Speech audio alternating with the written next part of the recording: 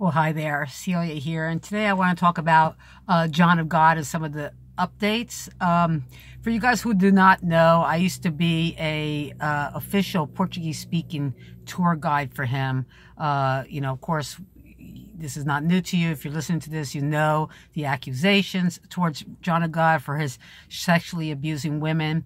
The problem is that John of God didn't just sexually abuse women. Yes, he hasn't been convicted yet. He hasn't had his day at court. But, after 500 women that are coming forth right now saying that, yes, women that don't even know each other, saying pretty much the same stories. Not only did he sexually abuse women, sexually abuse his power, but he used his spiritual gift to abuse these women, telling them that this is what they needed to do in order to be healed. Now, these women went there to Brazil because this was probably their last hope for changes in their lives, whether they're physically going through some stuff or emotionally, whatever it is that they went to see John of God for. It was probably their last resort. It was not cheap to go down there to visit with him. Most of the people had to travel, so it was a last resort, and he used that power. He used his spiritual powers to these women who were really super vulnerable. So I can't tell you how disgusted I am through all this, because even though all my clients got very good results down there, because like I said from the very beginning, it wasn't just all John of God and the spiritual entities that were doing the work. It's our faith. It's our belief that heals us. So John of God had the ability to get that out of us, for us to believe that he was doing something miraculous. And we believe that. And so that's how the healing took place. There was thousands of people there each and every week with that intention of healing. And that's where the power is. I'm not saying that John of God did not have these powers, but it's very hard for me today to believe that entities from the light would use a monster like him, to do this spiritual work. Maybe in the beginning he had those powers, but after all that's coming out right now, it's just very hard for me to believe that it is spirits of the light that were doing the work there. I don't know enough of the other world to say what it was, except the fact that we have the power within ourselves to heal.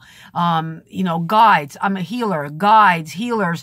We're all here to assist. We don't do the healing. We're here to assist the client to realize that they have that within themselves to do the healing.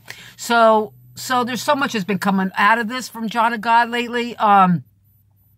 They just today now charged him again. He's been in jail since, I can't remember now, the 16th, the 9th of December, something like that. So he's been there for about 3 weeks. The first accusation was a sexual abuse. Today they presented him once again, having him questioned for the 5 armed weapons that they found in his homes. All these weapons, none of them were registered to him, breaking the law fully.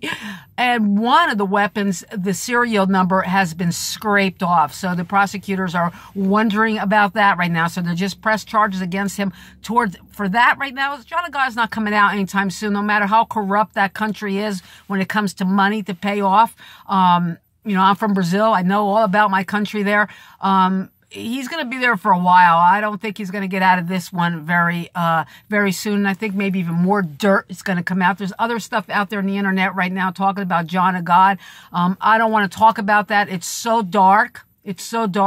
And there really is no proof right now. It's just talk, but it is so dark that if this is true, we really do have a monster in our hands. So until that comes out into the open, until the investigation starts announcing about these investigations that they're doing, it's not my place to say, but they are also concerned about stones.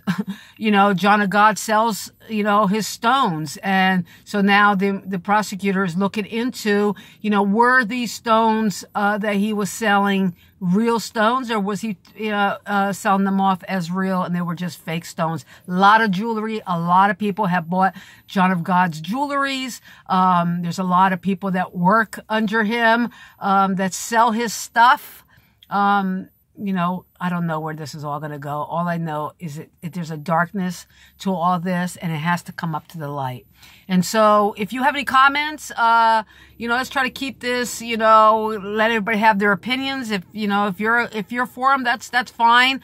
Just don't bury your head too much under the sand. Look at what's going on. Yes, we need to give him the right to his day in court, but there is a lot of evidence right now. There's a lot of people showing up.